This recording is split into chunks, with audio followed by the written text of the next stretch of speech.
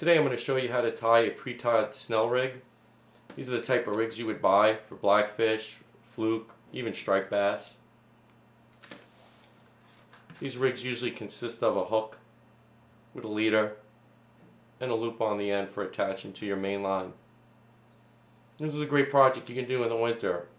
You could tie a few hundred of these in front of the TV when you're bored once you get good at it. It's pretty simple to do. I like to tie it with the hard monofilament pre-cut lengths that you can buy at a tackle shop.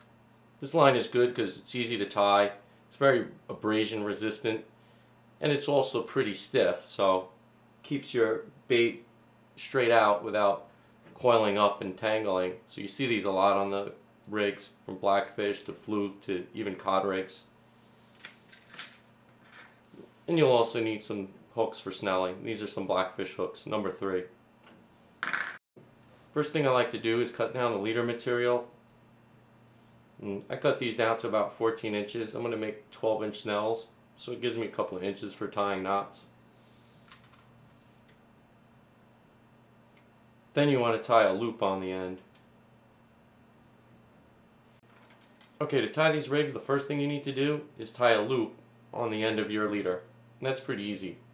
Take the end of your leader, make a loop in front of it, take your tag end, put it in between the 2 loops you just created, take the loop from the front, and pull it through the back one. And there's your loop. Take your clippers, clip up your tag end, and you're all set. Now you have a piece of leader